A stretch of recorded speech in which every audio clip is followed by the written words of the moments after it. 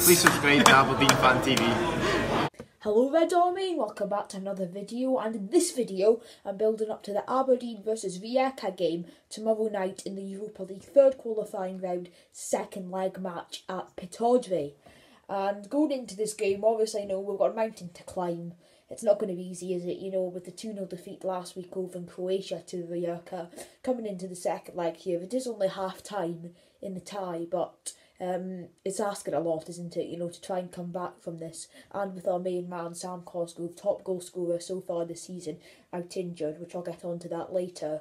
So, coming into this game off the back of two poor defeats, obviously last week in Croatia and against St Mirren at the weekend down in Paisley. And I don't know what that's going to do for our momentum going into this game. It could have a mental effect on us. I don't think it should, but because we need to go into this game thinking we don't have anything to lose.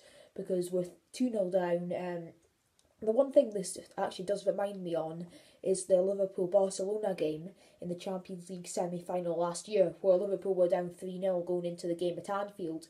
And everyone was saying going into the game that it was going to be impossible, you know, they were going to need a miracle. And they did, you know, 4-0 victory. And Greg Lee said it perfectly the other day. He says we need to use the Liverpool inspiration to help us on, which is perfectly right in my opinion. I think that to have any chance, we obviously know that it's definitely not impossible. We are very capable of scoring, 2 or 3 goals against this Rijeka team.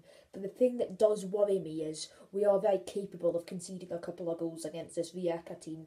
Because I don't think they played necessarily well last week. I didn't think we played well at all. I think they just played out and not as bad as us on the night, and that's really what won them the game. I don't think 2-0 was really a fair result looking back at it. I think 1-0 fair enough, 2-1 fair enough, but I think 2-0. It's obviously the tie's not over, but it's gonna be interesting to see how we do and how we set up in this fixture, because obviously we're going to need the Pittodrie atmosphere to get right behind us in this game, as I'm assuming it will. I'm assuming it's going to be a good atmosphere tomorrow night. I think that we definitely need it, because, you know, we need all the help we can get going into this, and if we can get behind the boys, and it might have an effect on the Rijeka players, I don't know, but they had a good atmosphere last week over in Croatia. Maybe that affected us, maybe it didn't. It looked like it affected us by the way we performed on the pitch, but it really shouldn't have, and I'm not sure it'll affect the Rijeka team as well. So the fans, I'm assuming, will do their part. It's just to see if the players can do it as well. And now getting on to that Sam Cosgrove injury, Derek McInnes came out and said in his press conference, because I didn't want to do the match build-up until after the press conference to see if Sam Cosgrove was going to be fit. And it's turned out he isn't. He's not going to be fit for the game. He's not going to be able to feature at all, not even on the bench, which it's a worry for us, isn't it? Because there was not really any word of this before the St Mirren game on Sunday, because obviously he played the full 90 minutes last Thursday, and there didn't really seem to be any problems with him at that point. So maybe he picked it up in the game, maybe he picked it up in training. I don't think he picked it up in the warm-up in the game, because an hour before the game, before the teams had come out for the warm-up against St Mirren, it was Curtis Main and McLennan to start up front.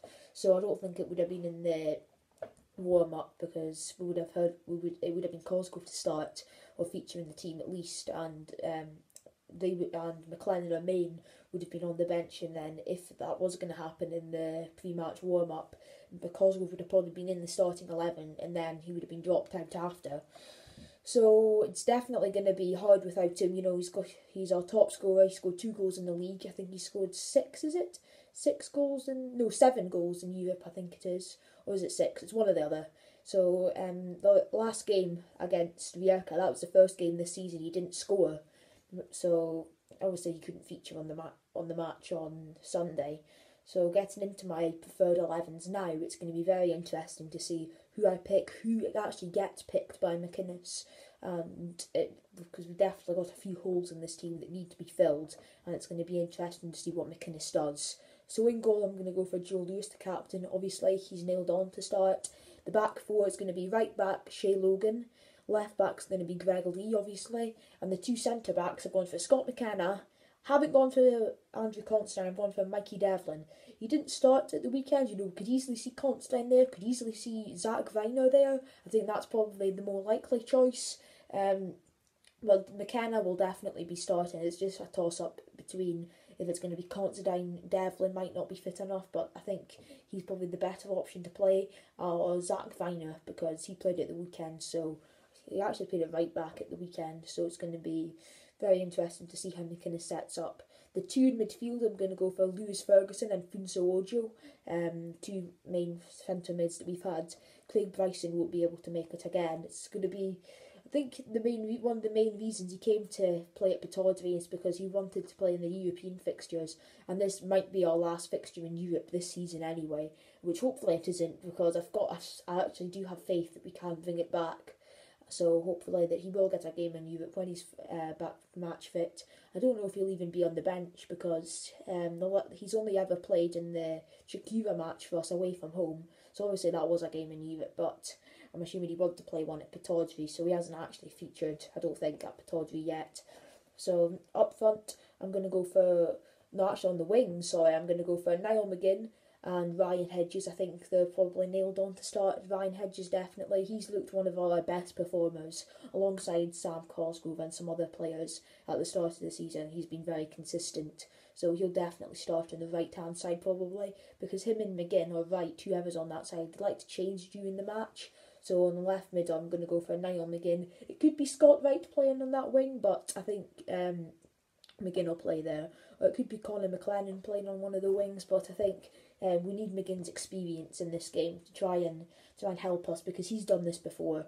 Not necessarily coming back from a margin like this, but having experience in Europe. And he played against Rijeka a few years ago. Not that that really means anything just now, but McGinn's experience could be helpful in this match. And now up front, I'm going to go for John Gallagher, obviously. I think he's probably nailed on to start as well.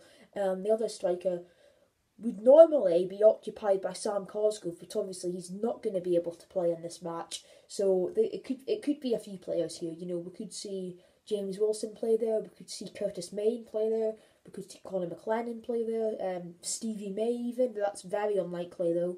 We could see just one striker play up front for John Gallagher, but I think in a game like this, when we're 2-0 down, we have to go for it. So I'm assuming McInnes will play two up front. I think he should play two up front, because that's a more attacking option.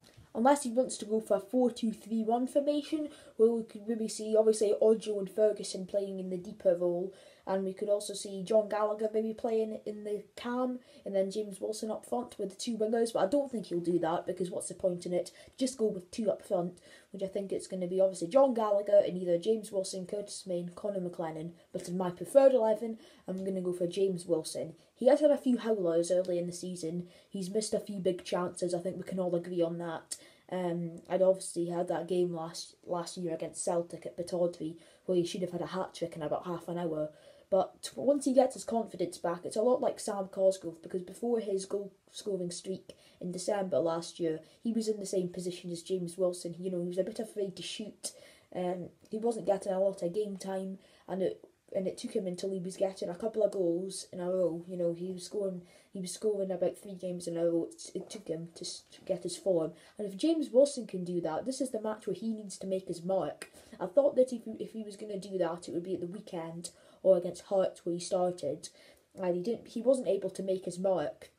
But maybe that's because he had Cosgrove alongside him against Hearts. Maybe they're too similar. They're both very tall players. I don't think they're really that similar, in my opinion, but I think that James Wilson will have a chance to express himself in this match, where hopefully he'll pick up a few chances, and hopefully we can take him, because the one thing that we do have to do in this game, I think we have to score before half time. I think that that's quite important, because we don't want to go in the second half realising, like, we'll have to get 2 goals in the second half, and, you know, they could easily get us in the counter-attack. It wouldn't be the end of the world at that point, but put it this way, I'd rather be 1-0 up after 70 minutes than 2-1 up at half-time, if you know what I mean. Because if we're 2-1 up, then that means we have to score another 2 goals, I think it is.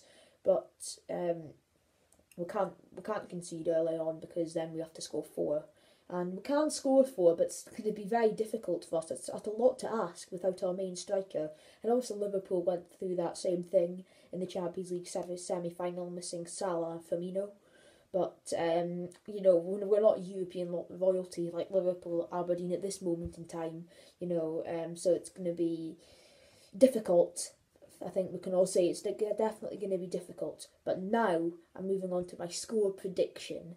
And a lot of people have been actually asking me recently, you do a preferred 11s, why don't you do a preferred score prediction? Because if I did a preferred score prediction, I would predict like 30-0 every game, so there's not really any point in that, is there?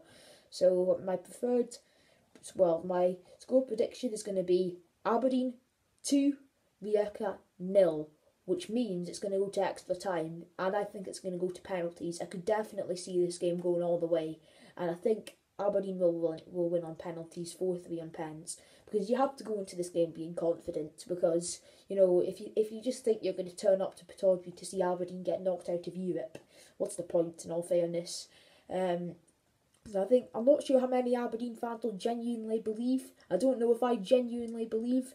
I'm not sure if that's my head or my heart saying that. I think it's mostly my heart, a bit of my head, because I think that Rijeka are there for the taking. I don't think they're the team they were in 2015, and I think our team at this moment in time is debatably better. Obviously, we are missing our main man, Sam Cosgrove, but I think we can do it. Let me know down in the comments if you think we can. Obviously, it's that we haven't made it easy for ourselves with the performance last week, the 2-0 result. But yeah, I'm not confident. I'm not that confident, but you know, I've got hope. I have hope that we can do it. Okay, so thank you guys for watching this video. Click the like button down below if you've enjoyed it. I will be doing a match vlog for the Rijeka match, so you've got that to look forward to. So subscribe if you're new to Aberdeen Fan TV, and hopefully the next time I see you, Aberdeen will have pulled it back and got through to the playoff round of the Europa League. Until next time, everyone stand free. Goodbye.